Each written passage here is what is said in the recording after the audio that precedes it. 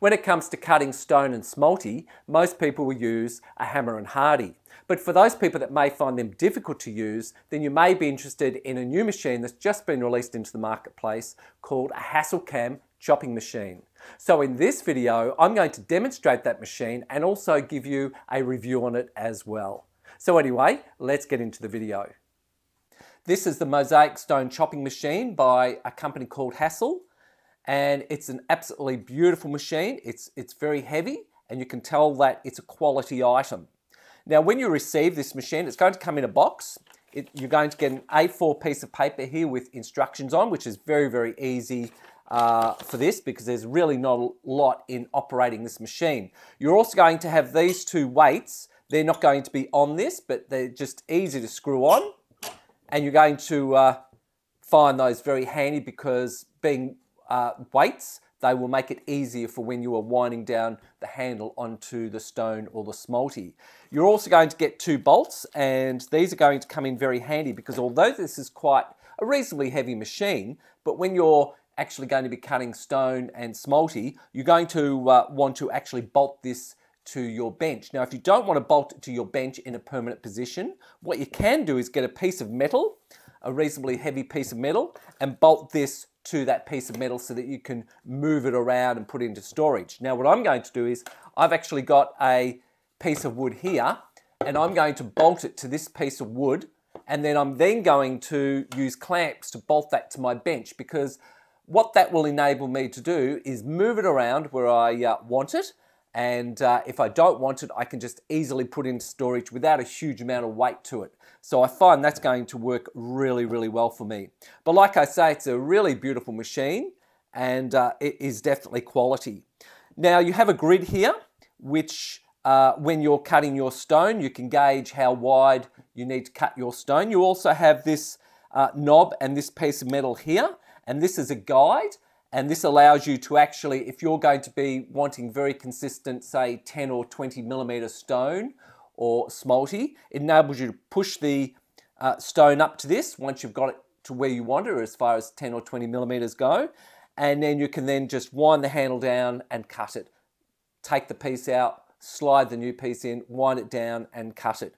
But the chances are really I'm not going to be using this. I would really like to do it by hand because I think it'll be faster, and I'll just move the tessera across after every cut. So I think that's what I'm going to be doing with it, but I'll make sure if I take this off, I'll keep it in a very safe place because I may want to use that later. And I'm looking at cutting some glass rods, I'm looking at cutting some stone, some marble, and I'm looking at cutting some smalty, and we'll see how it performs.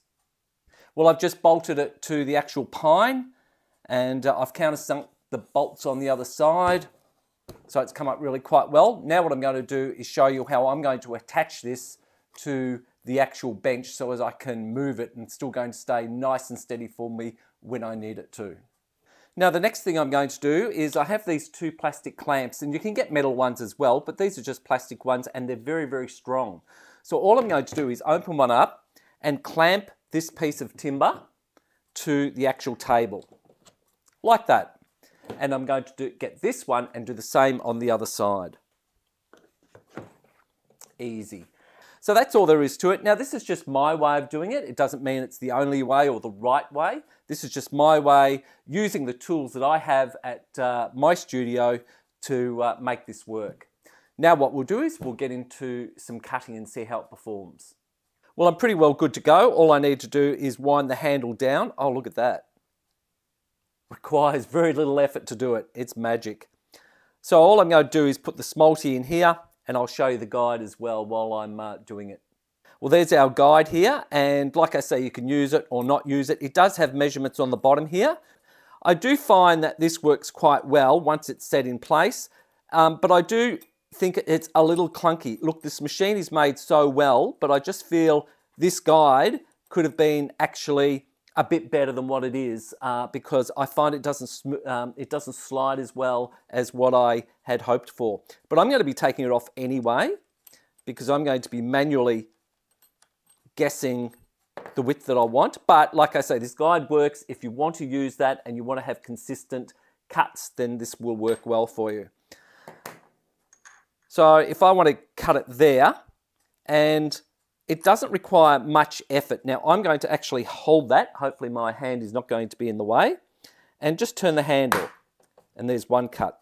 Wind it back up. Whoops, there you go. There's one off there. And just put it in there and do another cut. Take it across and do another cut. Take it across and do another cut.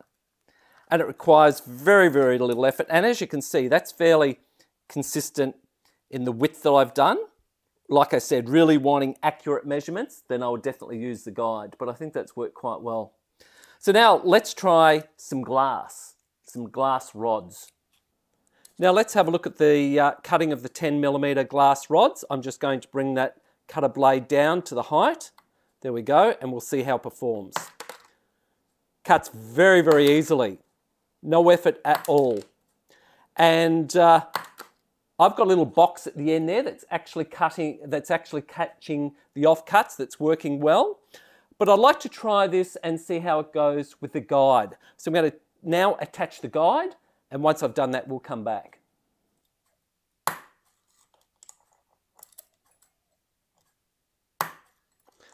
Very easy, very consistent. So I really think it works extremely well with the guide or without the guide. I think if you work without the guide, you're going to need a bin at the end to catch your offcuts, the tessera offcuts. But working with the guide is really easy too. I think also with this machine is as you use it more, you'll get faster and faster with using it. Well, I've removed the guide and I'm just going to cut up a few slices of this black marble, and I'm just putting it in there, and I'm going to wind the head down just so it's touching the actual marble, and I'll use my hands to guide it across so as I can cut the width that I'm actually after. And it cuts beautifully.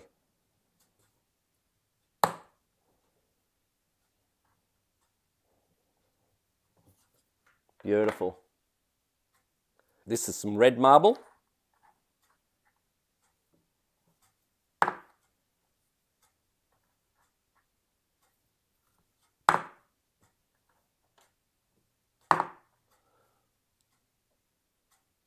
And here's some white marble. On the head down, begin cutting. I think it's done a really good job. I really enjoyed using the Mosaic chopping machine, and it's so beautifully made.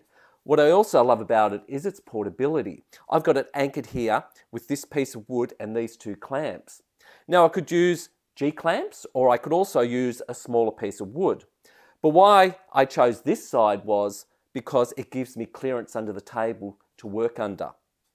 Now that I've finished with it, I can remove the clamps, put them aside, and then get this and put it on a shelf, and it's easily stored away. An important thing about that is, because it's not in a permanent position, I've now got my room back so as I can work on this table. And as we know, in our work areas or our studios, we never have enough work area. We can always do with more.